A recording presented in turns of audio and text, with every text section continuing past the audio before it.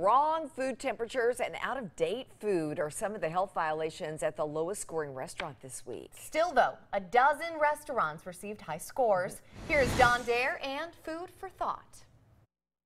A popular Mexican cantina scored several critical violations or risk factors that could possibly lead to foodborne illness if not corrected. Well, the violations were checked and corrected. That new score in just a moment.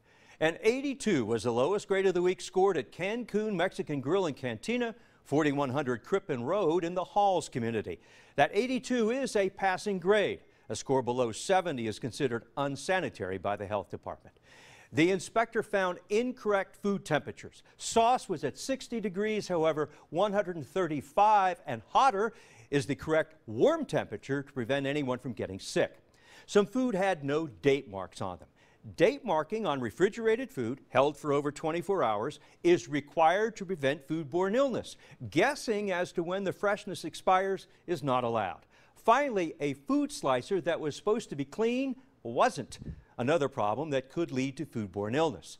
Since the initial inspection, Cancun Mexican Grill and Cantina has been re-inspected. The old grade of 82 has been upgraded to a 97. Last week, the Hardee's on Oak Ridge Highway initially scored a 72 with a number of critical violations recorded. The Hardee's has been re-inspected and the new grade, as you see, is a 91.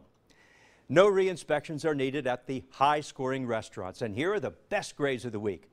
Double Dogs, 8910 Kingston Pike, 100. In Farragut on Kingston Pike, Archer's Barbecue, 100. Also perfect is McDonald's, the one at 9501 Kingston Pike.